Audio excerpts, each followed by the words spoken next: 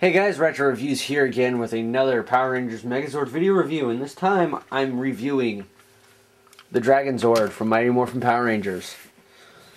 Now, this is the 6th Ranger Zord. This is the green Dragonzord from Mighty Morphin Power Rangers. It belonged to Tommy. And it's a very basic toy. It's a big toy, big hefty toy, but it's very just plain and basic. I mean, well, he's got some nice chrome here and nice chrome on the chest plate, which is very, very reflective, and you can even see my camera in it and a little bit of my head. Yeah, other than that, it's really cool. And articulation, he doesn't have much.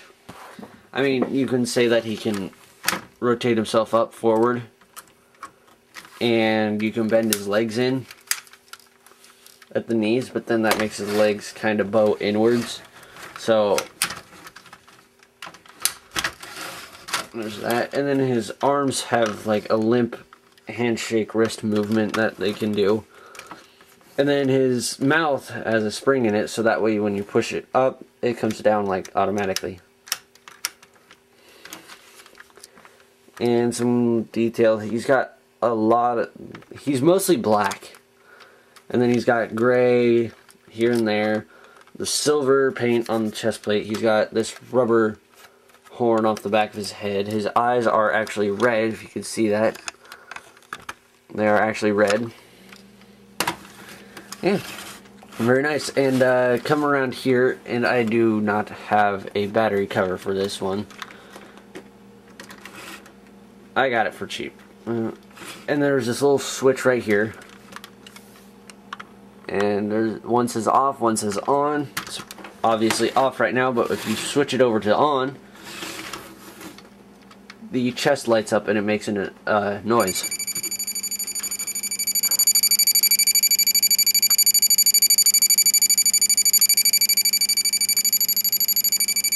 Yep. Let's quit that. So that's the Dragonzord. And now he can do one of two combinations. You can do one where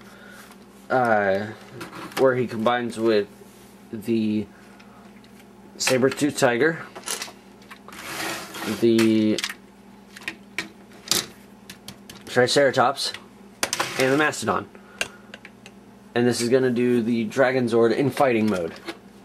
So what we want to do to start off the Dragonzord in fighting mode is we take off the tail,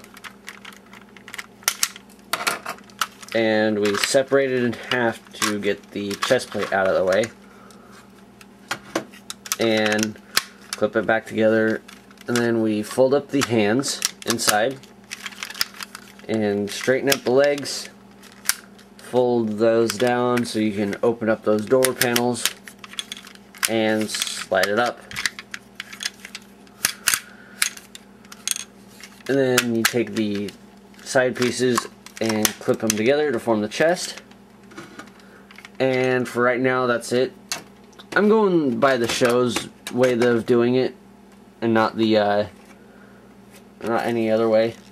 So then what we do is we take the Mastodon, we take off his head again, and we put the Mastodon into arms mode, which is open it up like that and rotate around the arms.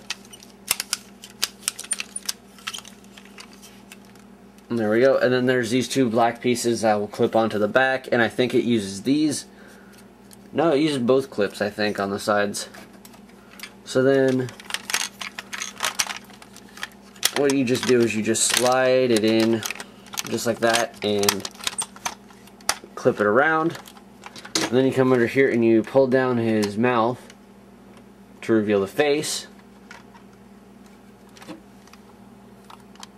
And then you take these two and you fold up their part. It's like this and like that, and then you just fold them up, and then just like the Tyrannosaurus with the red bits on the inside, just clips in, just like that. And there we have the Dragonzord in fighting mode.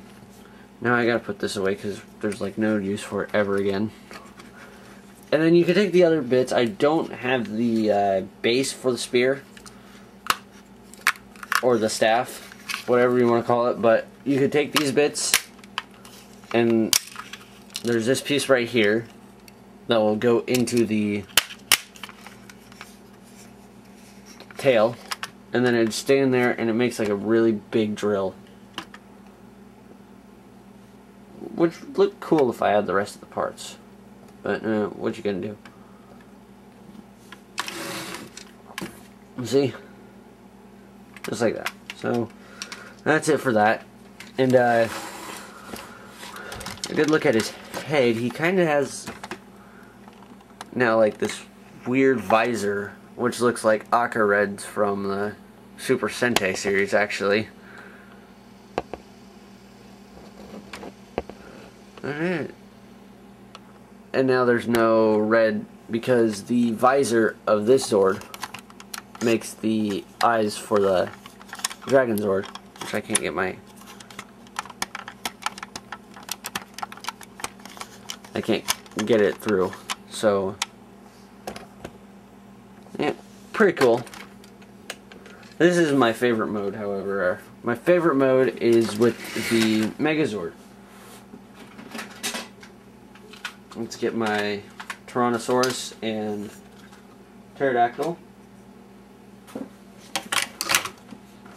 And let's take apart this and set him off to the side. Let's get the Megazord combined back together.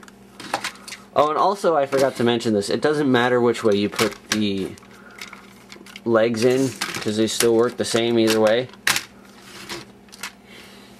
That's just, you're supposed to have it so the saber-toothed tiger goes on one leg and the Triceratops goes on the left.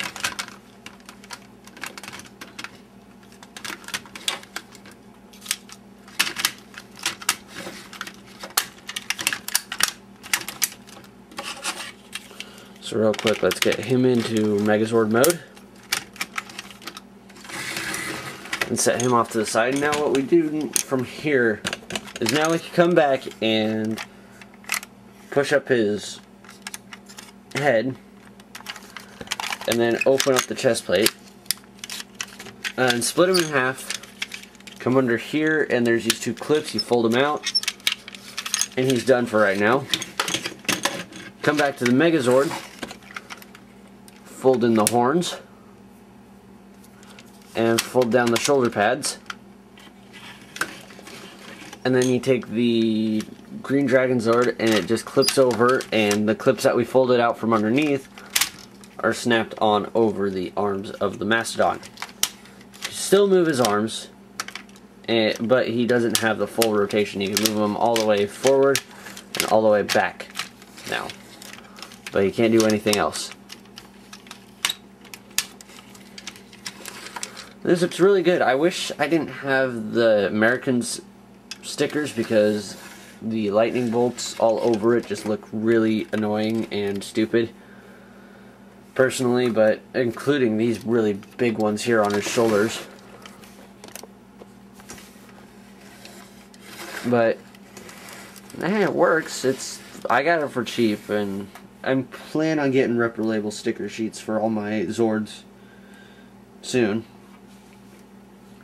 So yeah, there it is. This is the Mega Dragonzord now, and he could fire these as rockets in the show, and then he can use like a supercharged beam where these two would form like these orbs of energy, and they would form at the circle and then spin and attack the enemy. Yep, that's it for the Dragonzord. And I hope you guys like this video review, and like I said before, I've got plenty more Power Ranger reviews coming up, and I hope you stay tuned and watch those, and I will see you guys next time.